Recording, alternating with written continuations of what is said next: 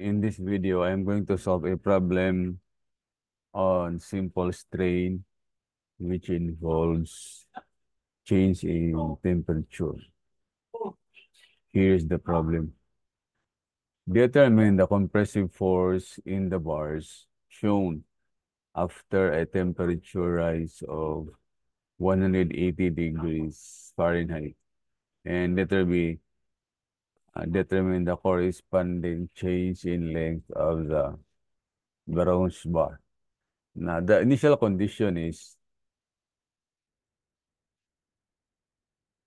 there's a gap of 0.02 inches, no, between the wall and the bronze bar. So first, if there's a change in temperature, first is you allow the assembly to expand or contract. But since the condition here is temperature rise, then allow this one to expand. So if you apply or if you determine the change in or the deformation due to change in temperature, ma-elongate niya, ma-expand and ma-stretch niya up to this point maybe. Okay. Sige, let's start. So, pag-apply sa increase in temperature, ma-stretch niya up to this point. So, from the in this initial position sa bronze bar here, maabot siya dire, no?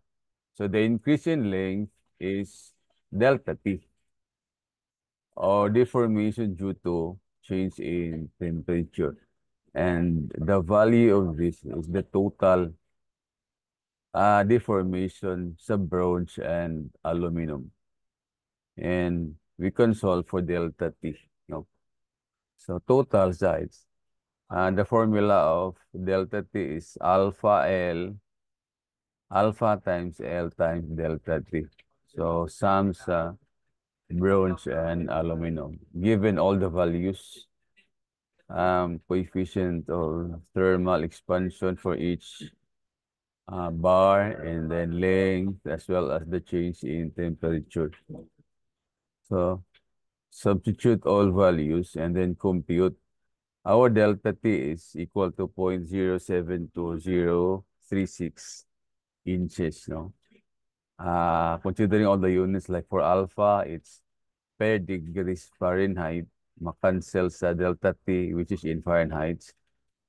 So the unit of L will be used sa final na value. So, inches man, 14 inches. So ang unit sa delta T will be in inches.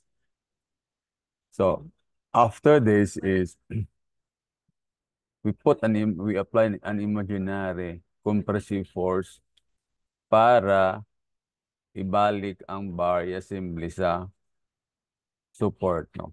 So apply an imaginary compressive force P para i-compress ni to return to this one para ma-attach ang bronze bar sa support. This one, ma-attach siya.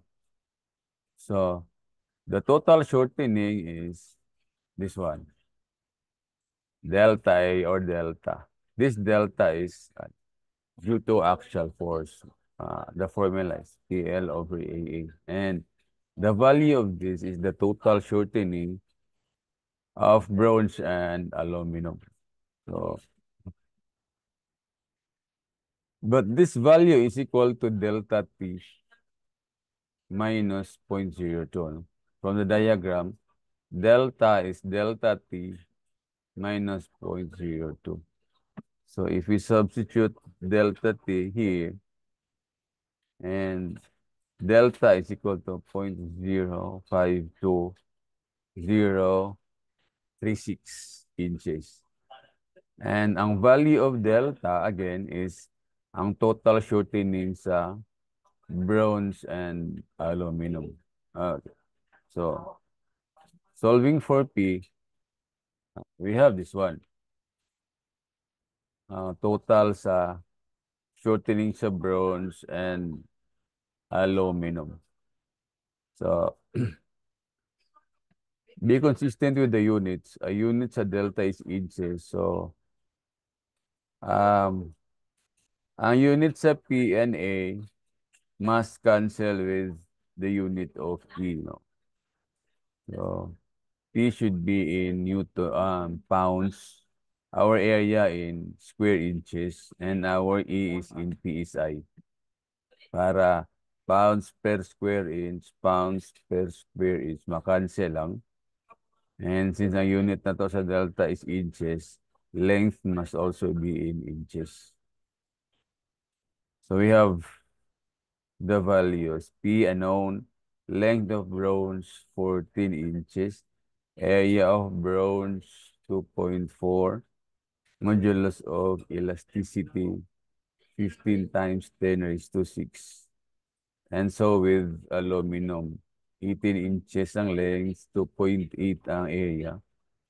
Modulus of elasticity 10.6.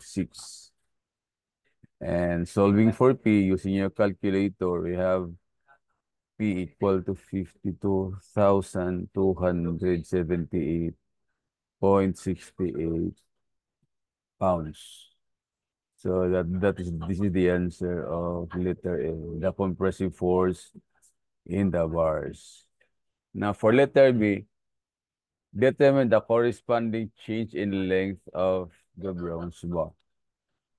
So the change in length of aluminum and bronze must total 2.02. Since ang initial position sa assembly is dere lang. And then ang final position is nasa wall. So ang duha ka bars must stretch siya by a total of 0.02. So how much is the elongation of the bronze bar?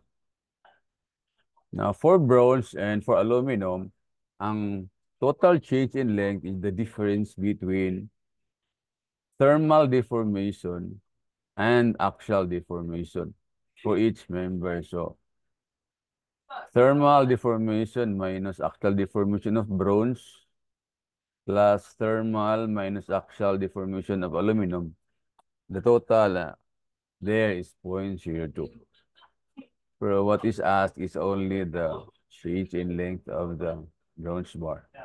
So we will just subtract the thermal change, so the deformation due to temperatures of bronze minus the axial deformation of bronze. Okay. We have this expression of okay. Thermal sa bronze minus axial sa bronze. Thermal deformation and axial deformation. So, alpha sa bronze, 12 times 10 raised to negative 6. Length, change in temperature minus P, this one, times length, times area, times E. The answer is 0.00991 inches. And again, if you will do the same for aluminum, you will get a value. If the value will be added to this one, the total would be 0.02. That will be your checking to check if your analysis is correct. Okay. So that's it. I hope that you have learned something from this video. Thank you for watching.